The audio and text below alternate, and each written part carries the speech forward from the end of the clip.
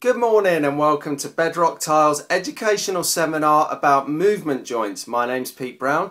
I'm going to talk to you today about tiling in accordance with British Standards 5385. Now, what we're going to look at is two types of movement joints, silicon and preformed.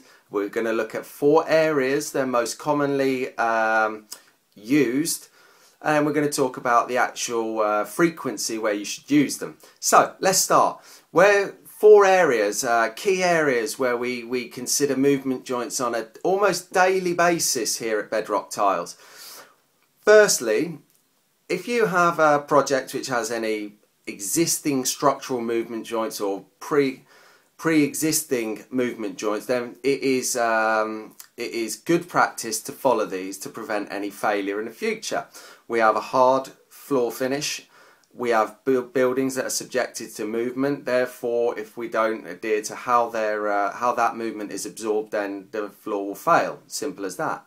So, firstly, we just mentioned structural joints. Secondly, would be any relief to the floor, such as steps down to the floor. You would need a movement joint around the base of that, or even on columns within the project, you would need movement joints around the base of columns.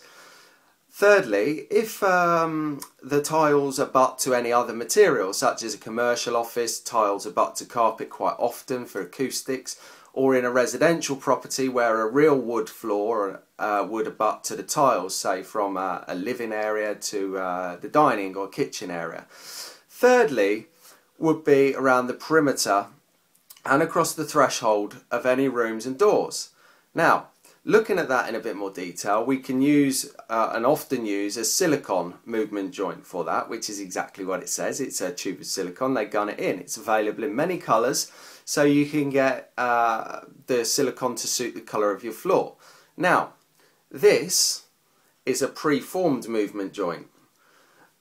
This is more common in high traffic areas such as commercial premises, I don't know, train stations, airports, universities, swimming pools.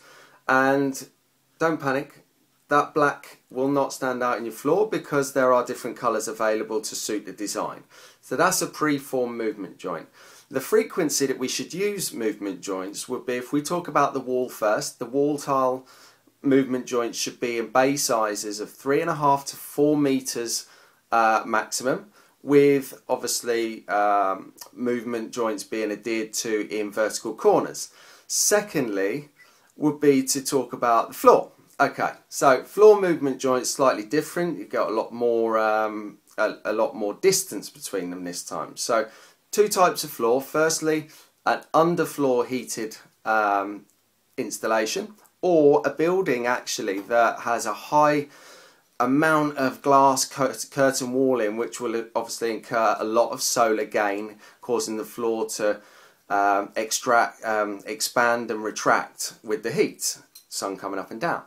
Therefore, in bay sizes on a floor, an underfloor heated or a solar gain affected floor, we should consider going down to 6 to 8 square meters. Now, on a underheated floor, a regular floor on a screed, then we can consider movement joint bay sizes of 8 to 10 square meters. Okay, so hopefully that helps you a little bit on understanding movement joints. If you need any more information, please feel free to give us a ring here at Bedrock+Tiles. We'll be more than pleased to help you out, or simply visit our website www.bedrock-tiles.com, where you'll find our details. Thank you very much. Pete Brown on movement joints.